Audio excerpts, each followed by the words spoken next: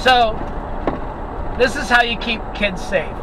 If Congress really wanted to keep kids safe, they would pass a bill that says for every $1 in U.S. foreign aid that we give out, $1 has to go to U.S. classrooms for security. Why haven't they done that? Why am I just a dumb fucking construction worker? Why am I the only one to fucking think of that? You know, let's start. In the Marine Corps, we have a thing called backward planning. So you start from the very end and solve the problem from that point. Why was he able to get into the classroom? Let's start right there. Why are we sending $54 billion to Ukraine and not sending $54 billion to schools to have bulletproof doors that lock? Period. You don't know it. You want, why did he do it? That's what you want to address. Why can't you fix that? This kid was raised by his grandma. Doesn't that tell you anything about how broken the family system is in America? If he had a dad in his life, or even a strong mom. So he had no dad in his life, and his mom was off doing drugs, so grandma had to raise him. Hello! Welcome back, everybody! Do you understand? If we're going to place restrictions on something that kills 100 kids a year, then we have to place those exact restrictions on everything that kills more than 100 kids per year, because we're concerned with saving lives. And if you find a fallacy in that, you're a fucking hypocrite. Because you don't want to save kids. You just want to ban guns. And I'm fine if you want to ban guns. You can't have mine. I love my guns. I'm actually driving right now to my horse to make a video about the Tac Pack Glock Box 4.0 about my guns. And the other thing that you idiots don't understand is every time one of these things happen, you want to attack the NRA. I don't like the NRA because I think they're a bunch of fucking fearmongers that just want your money for the exact same reason that Democrats want your money. The NRA wants your money because they're like, oh, we're going to protect your right to bear arms. Bitch, I don't need you to protect my right to bear arms. I have arms. If somebody wants to infringe on my right to bear arms, they are more than welcome to come over to my house and try it. I don't need you. I have me. I am well trained, and I have my guns. I don't need the NRA to protect my rights. I'm not giving them money. Just like the idiots on the left, they want the issue. They want to scare you into thinking that idiots like me are going to break into your house and steal your shit or shoot you up. No. Members of the gun community, the actual legitimate gun community, aren't shooting up schools. Members of the gun community are the people out there going out to the rifle range, doing everything right, helping each other out. Oh, you know, I don't understand, like, you know, I always hit low to the left. Oh, well, here, let me help you. You know, maybe if you pull your right foot back to the left a little bit, that might help you with your natural point of aim, to help you pull your natural point of aim more to the right. Oh, let's take a look at your pistol. Oh, yeah, no, maybe let's push your sights over one way or the other. Maybe that'll help you get back into zero. Maybe we concentrate on your breathe, relax, aim, stop skill, your actual, trigger control. That's what the gun community is. The gun community is, look at my girl Redbird. I've never met this. I love Redbird so much. So I'll link to her channel below. Never met her in person, but she is a member of the gun community. When you think of gun, don't think of me. I'm an idiot. Don't think of me when you think of gun community. Think of Redbird. She's a total sweetheart, has guns,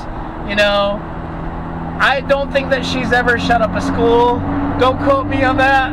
I haven't done the actual research, but I'm pretty sure her and the other 100 million of us gun owners didn't shoot up a school yesterday. So you assholes want to punish 100 million people for the acts of one asshole. You want to address the why. That's what you want to do. You don't know it. You want, why did he do it? That's what you want to address. Why can't you fix that? This kid was raised by his grandma. Doesn't that tell you anything about how broken the family system is in America? If he had a dad in his life, or even a strong mom. So he had no dad in his life, and his mom was off doing drugs, so grandma had to raise him. Hello? A lot of gun rights folks are like, well, I'm against background checks. Honestly, I don't care. Have a background check. I would prefer background checks. I'm a staunch 2A advocate. And I'm a libertarian, which means I'm a Jeffersonian, more laws create less freedom, I believe is what he said. But in this case, look, I agree with the left. We should have background checks. I'm not against that. I don't think they should be as strict as California, where you have to wait 10 days. I mean, we live in a digital age, folks. 10 days is an eternity. And in California, you can only buy one pistol every 30 days. And why? That makes no fucking sense. You're like, okay, well, I got one pistol, and I'm totally gonna kill that motherfucker if I just had two pistols.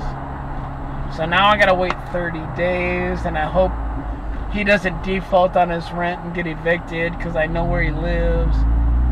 So I'm like waiting on that 30 days to come around so I can go kill that mother, because one pistol won't do it. I gotta wait that 30 days to get that second pistol. No, like, I believe in common sense. And here's the thing that idiots don't understand. Common sense gun laws mean fucking common sense. Means if I want to walk in and I go, hey, there's this idiot Biden is going to be elected into office. He's a retard. He can't even fucking finish a sentence. And he's going to undo all of these great rules and laws that have kept our country prosperous and mostly crime-free. I need to protect my family. I got my wife, my two adult teenage daughters that are going to college, and my 17-year-old son. So I need to go and buy, 5 pistols so that everybody can have a pistol in case some asshole that George Gascon won't prosecute. George Gascon, that motherfucker, he's the DA for LA County. If somebody breaks into your house, holds you at gunpoint while he rapes your wife, then kills your wife, he's only going to charge him for rape. No special circumstances. He's like, oh, rape, well, he'll be out in 5 years. Really? He's gonna hold me at gunpoint, make me watch him rape my wife, and then kill my wife, and he's only gonna get charged with rape. Yeah, I'm gonna put this guy up right. That's George Gascon, the DA of LA. So, like, I just posted a video 2 days ago, and this happens all the time, but because of we have a gun problem in America, propaganda being pushed by the left. No, we don't have a gun problem. We have a mental health problem. You have to address the why. Why did this kid feel that it would be okay to go and kill elementary school kids? Why? You know, let's start. In the Marine Corps, we have a thing called backward planning. So you start from the very end and solve the problem from that point. Why was he able to get into the classroom? Let's start right there. Why are we sending $54 billion to Ukraine and not sending $54 billion to schools to have bulletproof doors that lock? Period. Every school in America should have a bulletproof door with bulletproof glass that you can look through, instead of sending $54 billion to Ukraine, because that's a fucking money laundering scheme.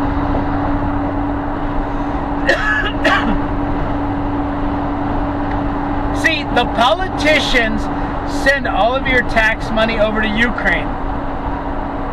They buy armaments from, like, I don't know, like, I don't want to say any names, but, like, you know, Lockheed, Skunk Works, you know, the people that make missiles and people that make aircraft.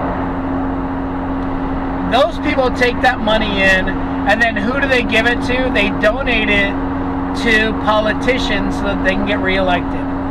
So it's a big money laundering scheme. People like to call it the military-industrial complex. I don't know. I don't like that term because I think it's an easy way out. I think that we should call everybody out individually. I'm not going to do it because I don't want to get kicked off of YouTube. So, anyway, if you want to keep kids safe, this is my exit. Going to my horse! Actually, my voice is hoarse. I've been fighting a cold the last couple of weeks, but I still go to work. So, this is how you keep kids safe. If Congress really wanted to keep kids safe, they would pass a bill that says for every $1 in U.S. foreign aid that we give out, $1 has to go to U.S. classrooms for security. Why haven't they done that?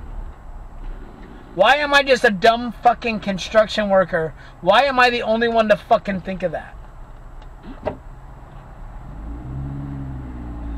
So that way, okay, we send 23 or $28 billion, 30 billion basically, to Ukraine to fight the proxy war. That's fine. I'm cool with that. But now we have to give 30 billion. Look at this guy. Hell yeah, brother. Now we have to give 30 billion to put bulletproof doors on classrooms to keep our fucking children safe. Why the fuck are we giving all of our money away to other countries and we are unwilling to protect our children? Banning a gun won't work. You can ban every gun you want. It doesn't matter. If you can't physically protect the children, you have fucking lost. Because that kid could have walked into that classroom with a fucking machete and killed the exact same number of kids. And it would have been quieter. Nobody would have known about it. He could have walked into the next classroom and killed another 2 teachers and another 29 kids. Because if you're telling me that if I can walk into a classroom with a machete, if I can walk into a classroom with an AR-15, I can walk into a classroom with a machete. I can fucking decapitate the 2 teachers. And what chance do 19 fucking 10-year-olds have against me with a machete? The doors at my back, where are they gonna go? I guarantee you I could fucking kill every single fucking kid in there with a machete. Nobody would know about it. Then I'd go to the next classroom, kill those 2 teachers with the machete first, then kill all those 19 kids. Go to the next classroom. And the only time that they would find out is when the janitor randomly comes walking by and's like, why is all this blood in the hallway? I just mopped this hallway. When he starts opening up doors and there's a bunch of kids dead. So like I said, unless you address the why, the only thing that's going to change is the how. So how he kills those kids. So he goes in there with a machete. Or maybe he waits with his truck outside. Waits for 50 kids to walk across the crosswalk. Runs them over with his big old truck.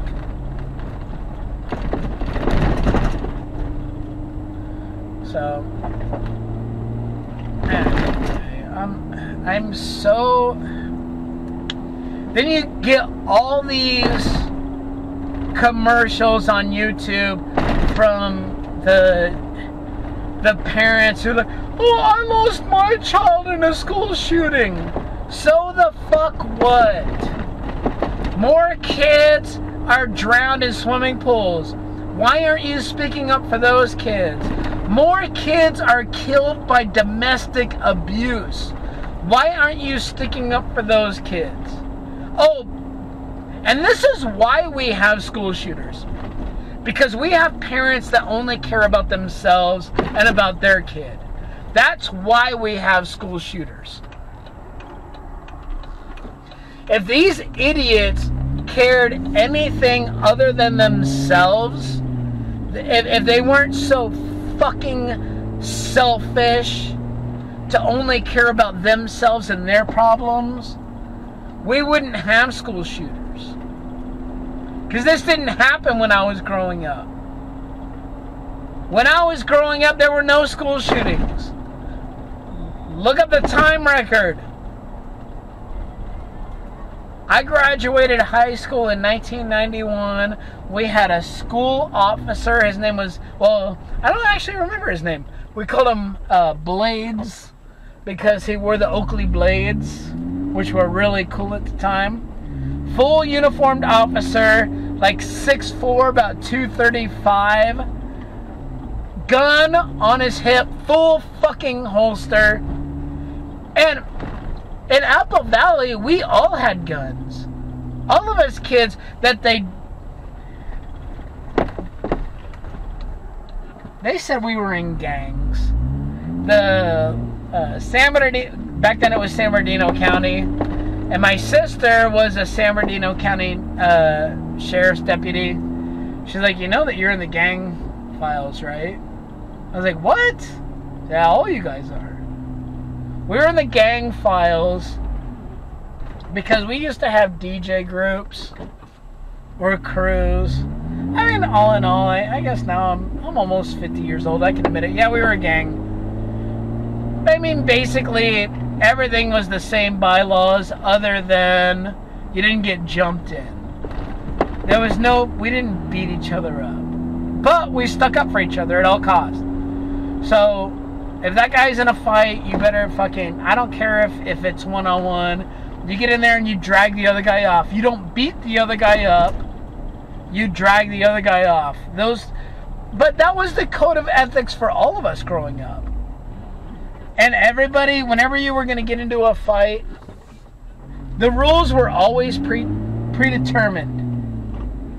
I was like, all right, it's going to be a fist fight, right? Yeah. Okay, and you're gonna bring 2 of your guys, and I'm gonna bring 2 of my guys, usually a captain and a lieutenant, even though we weren't a gang. And to make sure that if anything gets out of control, the fight's gonna be stopped, and then we're gonna squash it right there, right? Yeah. Okay, and that's how we did it in my day. And I saw one of my good friends get a fucking brutal beating. Worse than anything that you would ever see on UFC. I mean, within like 4 seconds, he was already crying for Bubba.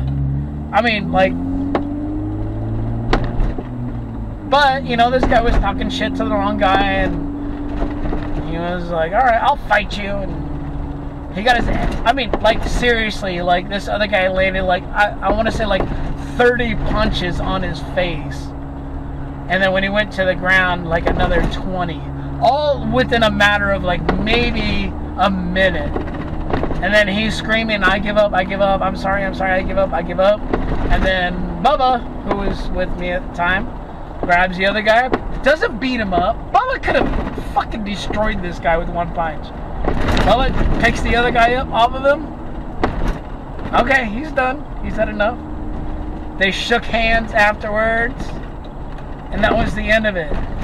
That's how you deal with adversity. These fucking parents today, they don't care about teaching their kids how to deal with adversity. And that's why we have school shooters. All of us had guns. I had a gun on me at the fucking time. As did the other guys. None of us shot each other. None of us killed each other. The guns are there for... Hey, the rules are laid down. If you bring out a gun and start shooting, I'm going to bring out a gun and start shooting as well. So nowadays, kids are just fucking pussies because the parents, they're bad parents.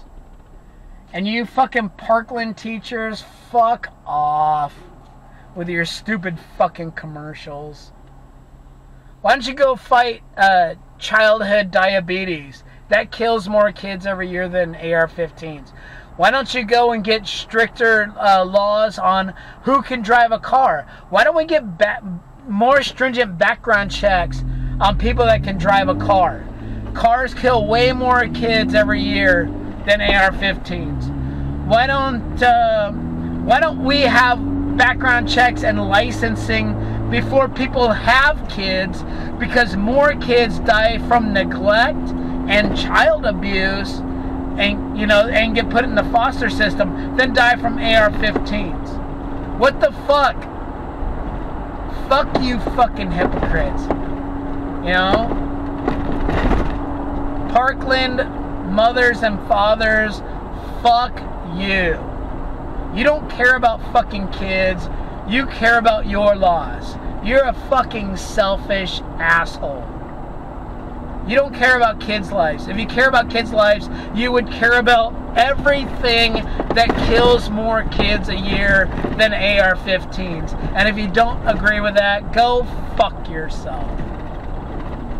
Other than that, thank you so much for watching. I hope that you have a wonderful Memorial Day weekend. Let's remember all the people that served and died for our freedoms. Thank you all so much for watching, and I will see you next time. Bye! Yeah, I don't know what I just said, but I said something.